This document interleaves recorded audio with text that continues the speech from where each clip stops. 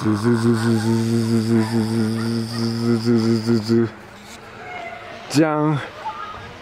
さて本日は軽井沢アウトサイドベースに来ております。今日はですね、田中健さん率いるチームアウトサイド、またねアウトサイドベース、本日11周年記念パーティーということで、私のねけん玉チーム、今日呼んでいただきました。そしてね、今日ここで、ワークショップまたはねパフォーマンス等をやらせていただく予定となっております。はい、というわけで、撮影の許可もいただきました。いろいろこのイベントを一日楽しんでいきたいと思います。よろしくお願いします。はい、本日も幕が完成しました。いや、前回と同じですね。サーカス300、スティーです。こんな感じで。なんかね、昨日の朝もね、8度ぐらいまでしか下がらなかったらしいんでね。まあ快適に過ごせるのかなというふうに思います。よいしょ。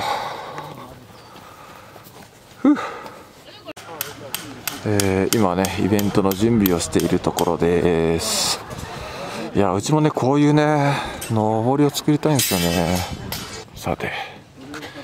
ね、こちらがね、一般のテントサイトになりますね。車もね、横付けでキャンプできるみたいだし、なんかね、今度ブッシュクラフト専門のサイトがね、オープンするみたいらしいんでね、ブッシュクラフト好きな方も楽しめるキャンプ場になるのではないでしょうかというふうにね、思いますね。私のね、キャンプ仲間のね、ダマキャンくん、ね、彼がね、ブッシュクラフト大好きでね、今、そっち系のね、動画を撮ってアップしているのでね、私のチャンネルの概要欄の方にダマキャンくんの、リンクも貼ってありますので、ぜひぜひ、私とはね、また違ったキャンプスタイルでね、面白いと思います。キャンプにもね、いろいろな、キャンプスタイルがあるんでね、まあいろんなキャンプスタイルをね見て自分でねどんなキャンプをやっていきたいかなっていう風にね、参考にしていただければと思いますので、私のとはね別にまた違った楽しみ方がキャンプにあるということでね、ぜひダマキャンくんのね武骨な、キャンプ動画もご覧になってみてはいかがでしょうか。ちょっと噛んだね。8時間さあやり続けた。これがうちのブースですね。こちらが貸し出しけん玉、そしてこちらが販売用のけん玉になってます。さて今日はねこの人のねパフォーマンスもあるんで楽しみにしてください。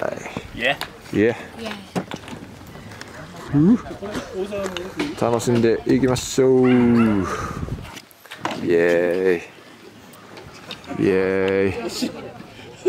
ワクワクが止まんないね。はい、こちらね、薪も売ってますね。1束600円。これはね、すごい助かりますね。とてもいいと思います。めちゃくちゃある。いや。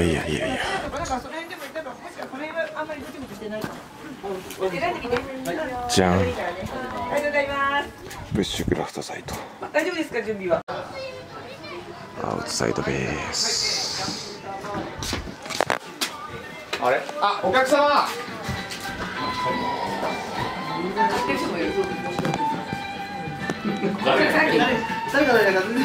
っき青木さんにお客さんがゴミ袋をもらってないんですけどね、青木さんに。ちょっと待って、何がもうエプロンして腰掛けてスタートから。スタッフですね。本当ですよね。今日ちょっと子供用の T シャツが欲しくって。もうサイズすごいありますね。本当ですか。140なんですけど。分かった。130、150で。本当ですか。140はないですか。140ないです。じゃあ150かな。ですかね。だったら多分大きめで着れますもんね。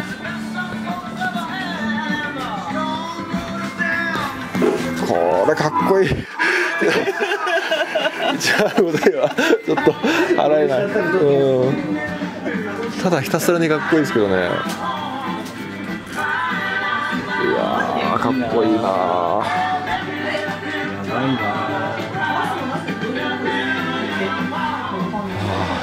ちょうど2時間だった。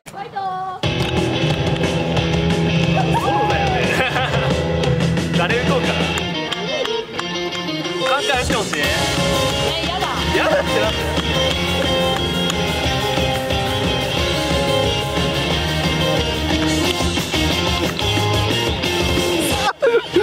リハーサルなんで、これ皆さん夜が本番なんで、夜本番なんで、はい、一応彼日本チャンピオンなんで、はいぜひ夜楽しみにしてください。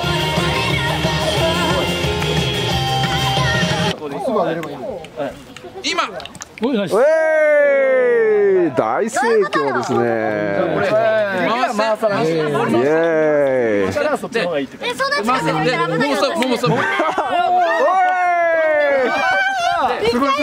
このね達成感がやっぱいいですよね。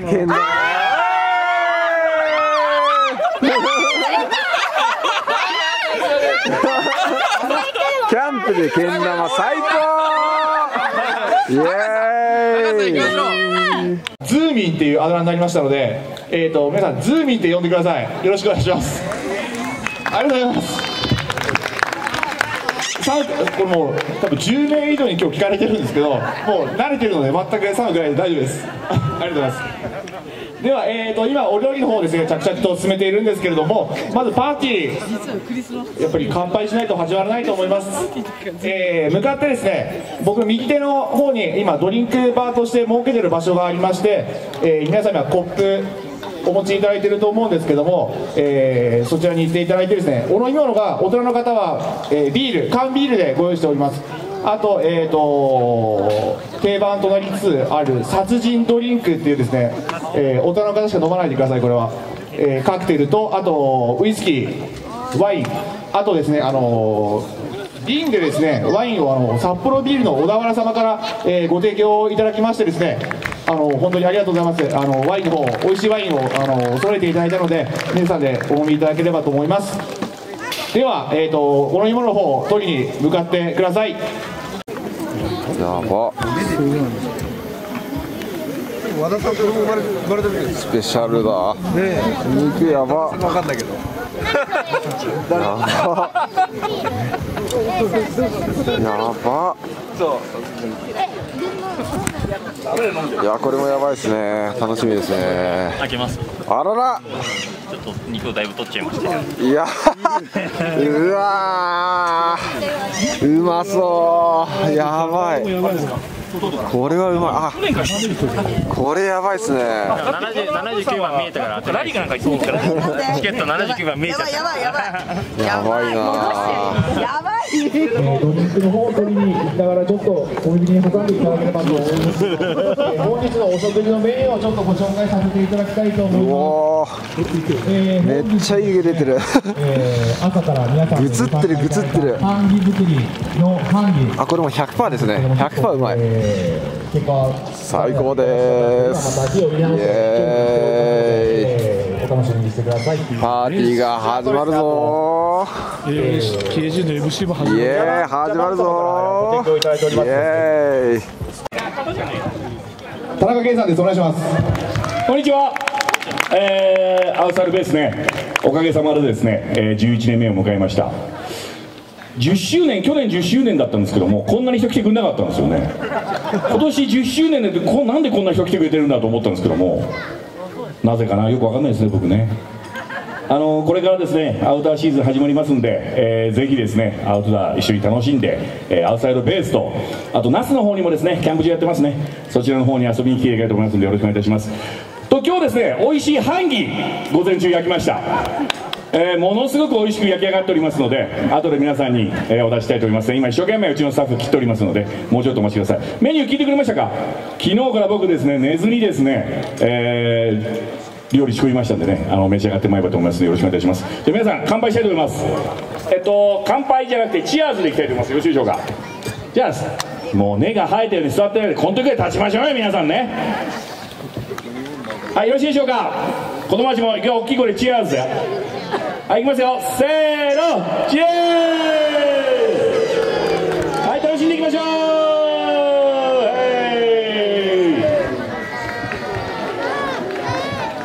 じゃあこの後はですね、僕は後ろで肉焼けって言われてますんで、うちのズーミー村のズーミーにね、マイク渡したいと思いますんでね。はい、ズーミーお願いします。ケイさんありがとうございました。ズーミー村のズーミー頑張ります。パーティーの様子です。めちゃくちゃ盛り上がってますね。アウトサイドベース、史上最強のキャンプ場です。ぜひぜひね、皆さん遊びに来て、自然と一体になって、ぜひぜひキャンプを盛り上げていきましょう。まだまだ楽しんでいきますよ。はい、真ん中ではね、焚き火をやってますね。そしてプロジェクターで映してますね。おのおのがね、おのおののスタイルで自由な時間を過ごしております。これがやっぱね、キャンプの醍醐味かなというふうに思います。アウトドアで、みんなでね、一つになってる一体感がめちゃくちゃね、生まれてます。すげえね、この場にいないと味わえない雰囲気です。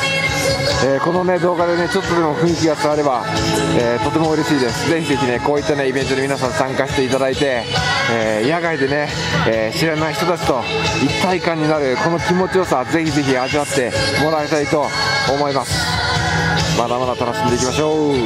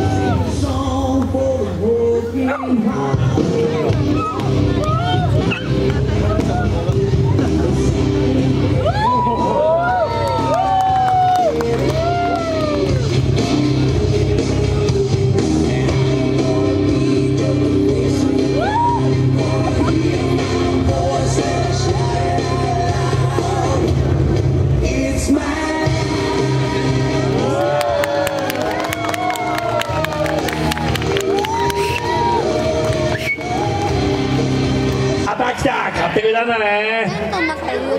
やった、嬉しい。コールマンのトートバッグいきましょう。コールマンのトートバッグいきますよ。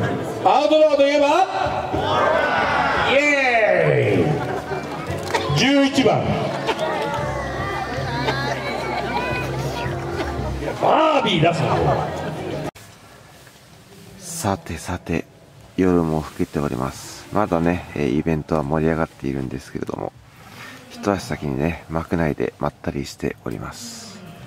ね、こちらではね、息子がもう寝袋の中に入っておりますね。ね、今、外が3度か。外が3度で、幕内が16度近い感じですね。とっても快適です。ね、はい、そんな感じで最高の一日送らせていただきました。ね、また明日朝からね、けん玉のワークショップをやる予定なので、そちらも楽しんでいきたいと思います。はい、というわけでね、私はこれからまたパーティーに行って楽しんでいきたいと思います。なので、今日の、動画はここまでということで、また明日の朝撮りたいと思います。皆さん、一足先におやすみなさい。また明日。おはようございます。快適でした。まあ快適ですね、言うて。朝飯も作るかな。ロックモードモブタ。おい、君けん玉うまい？あ、動画っすか。動画だったんだ。まあ、そこそこうまいっす。ちなみにどんな感じなん？ちなみに3連覇。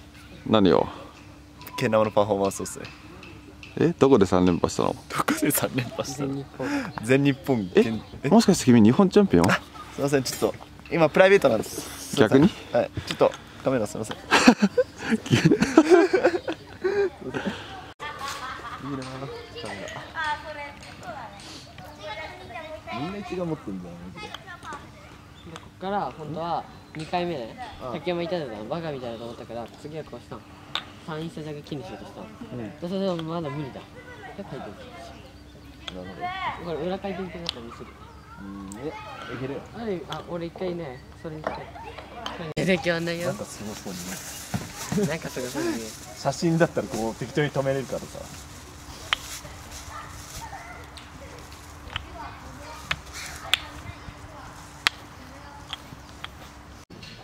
さてさて、楽しかったアウトサイドベース、11周年アニバーサリーパーティーも今日で終わりになります。